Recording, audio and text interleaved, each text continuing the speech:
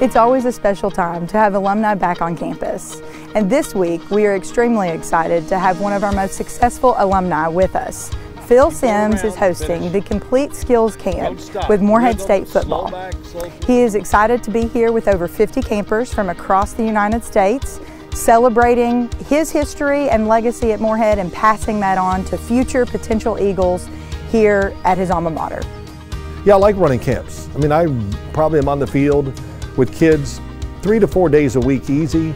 You know, I really enjoy doing it, and I think it's something I'm really good at, and that's that when you're good at something, you want to do it all the time, and that's why I like to go on these camps. All right, let's do a 5-step drop, really slow, under the center, hitch, step, turn, and throw, okay?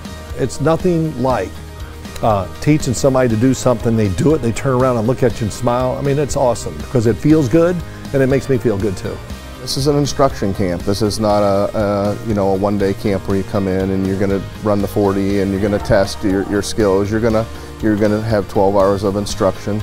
We're going to watch film. We're going to really work on their technique and hopefully help them become better football players. Of course, football is a great drawing thing for me.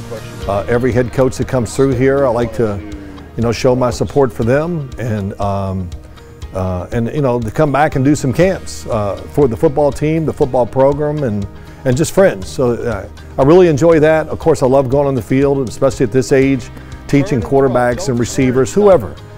So to come here and get to do that, it's awesome. Phil is not only a proud Eagle alum, he's real, he's genuine. He is meeting and greeting with each one of these young athletes on a personal level. He spends countless hours with young athletes, and he is invested in each and every one of them. It started back in 2012 and 13, and just wanted that presence in our program, and worked real hard at developing a relationship with Phil. And gosh, we talk as much as my brother and I talk.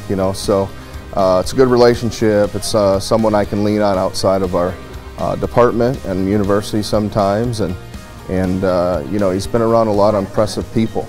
Coaches, administrators, leaders, CEOs, and he's so professional in everything that he does, but he's real, and not only an alumnus of here, but a real good friend too.